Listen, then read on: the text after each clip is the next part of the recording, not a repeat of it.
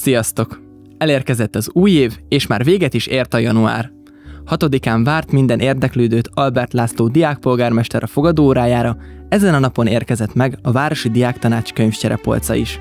12-én a Kitérő, előadóművészet a fiatalok szemével programunk következő alkalmára vártunk titeket, ahol Zámbori Somával volt lehetőségetek beszélni a szinkronszínész szakmáról.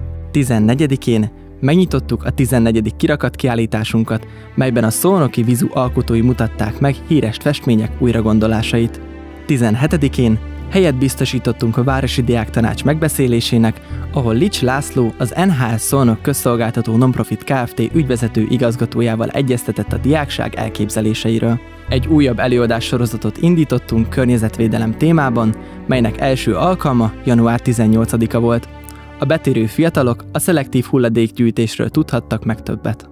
A hónapban először 20-án tartottunk fotóklubot, mely még mindig szívesen várja a fotózás iránt érdeklődő fiatalokat. Már elindult egy felhívás is, melyben hétről hétre újabb témában készítenek képeket a résztvevők. Január 21-én indult el az Abonovák Agóra belvárosi bagolykukkoló programja, melynek egyik helyszíne a Szifon környékén található.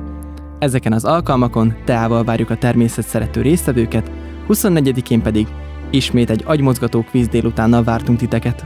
Ne aggódjatok, mert februárban sem hagyunk titeket színes programok nélkül.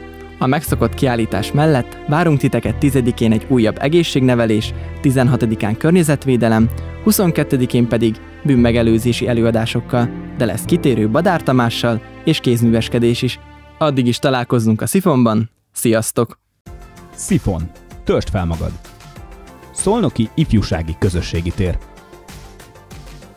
#Szifon Szolnok. Kövess minket Facebookon, Instán, YouTube-on és TikTokon.